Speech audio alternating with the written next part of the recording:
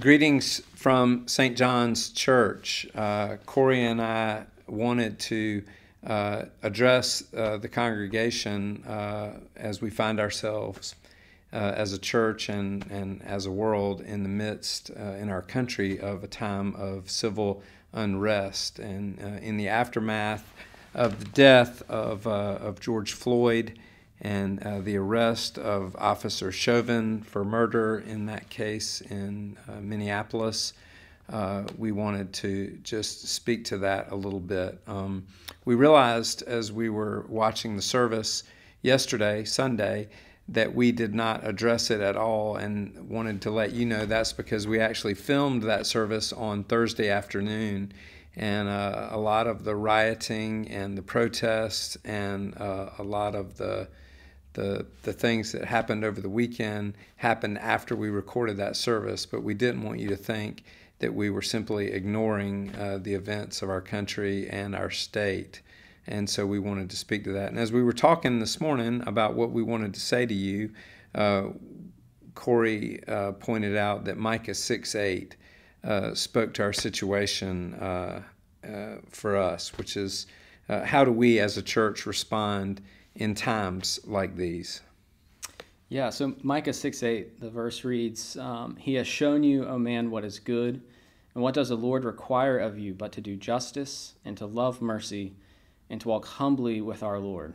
And so that, as Ken and I were talking, that sort of framed the conversation. The Lord brought that to us and really wrapped our conversation around it. We realized that that is the response that we are called to have. And so we want to walk through that a little bit with you about what does that look like. And so the first is the idea of to do justice. Now, this oftentimes is the first thing that we jump to. We demand justice. This country is built on a system of justice. And so it is oftentimes in situations like these, the first response that we crave is that there would be justice that is done. And that is a right response, but it's not the fullness of the response. It's not the complete response we as Christians need to have to this situation, but it is important. And so what is the justice exactly that we are looking for? We are all created in the image of God. We are the image bearers of God, every human being. And so for a Christian, our response is to value life and to value all life. And so justice in this situation involves the valuing of life, whether that is the life of George Floyd or the life of those who are put in harm's way needlessly because of violent reactions to what's taken place in our country. And it's important, as Ken and I were talking, it's important to recognize that there needs to be a response to both of those things. And it's important for us to check our own convictions and to process through this so that we recognize that all life has value because it has been bestowed on us by God. And no one life is better than another. But we're called to bring the gospel to every race and to every nation because all carry that image of God. And so to do justice is to value life and to demand that others value life as well. Another part of the justice side is that we feel like as a church, unacceptable behavior and injustice demand a response from us. And so one of the things that Corey and I want to do is say sort of unequivocally that we condemn the actions of the police officers that resulted in the death of George Floyd, but we also equally condemn the riotous actions of the folks that are protesting. We agree that peaceful protests are part of who we are as Americans, and we are excited that we live in a country where we have the freedom to do that.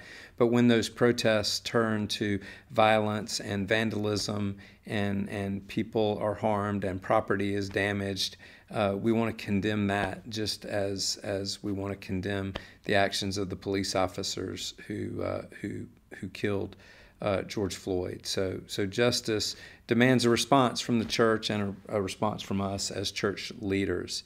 The second thing that we want to talk about. Number one is to do justice, and number two is to love mercy. And we as the church are called to give mercy to everyone involved in this situation. Just as Jesus came into the world to give mercy to all of us while we were still in our sins, we as the church are called to love mercy and to offer mercy to all the parties involved in this, even those that we disagree with, no matter where we are on the political spectrum. So to do justice and to love mercy. Yeah, and as I look through the images that are coming through from across the country, I find what strikes me, and maybe this is true for you too, but it's those moments that are captured when empathy wins, when that love of mercy wins, when the police officer who's holding the line takes a knee,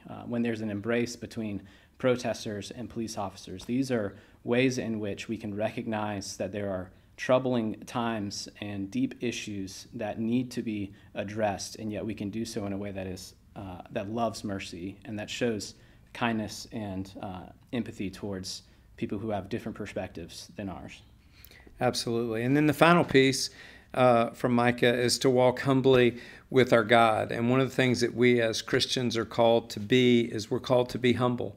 And we as the church are called to approach this position, this situation, not this position, to approach this situation and this crisis with a sense of humility. And what that means for us is we feel like that means three things.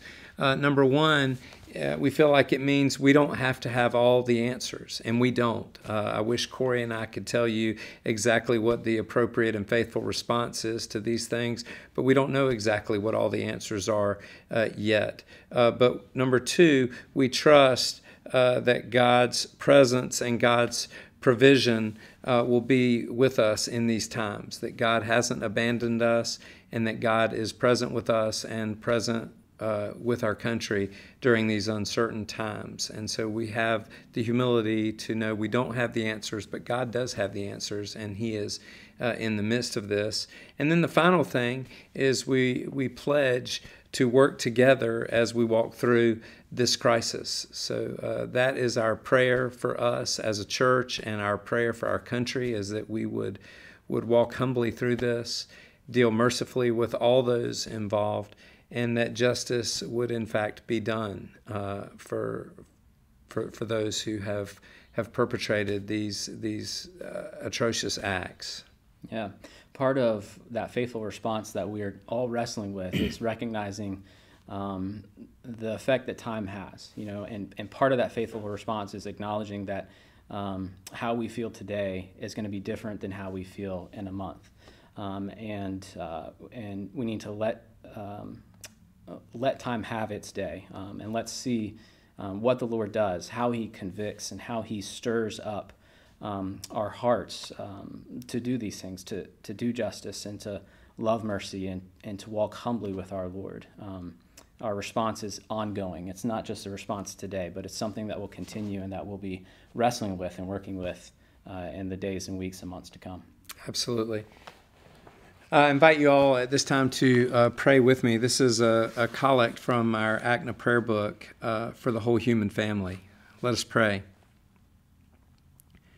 O God, you made us in your own image, and you have redeemed us through your Son, Jesus Christ. Look with compassion on the whole human family. Take away the arrogance and hatred which infect our hearts. Break down the walls that separate us. Unite us in the bonds of love, and work through our struggle and confusion to accomplish your purposes on earth, that in your good time all nations and races may serve you in harmony around your heavenly throne, through Jesus Christ our Lord. Amen. God bless you and your families.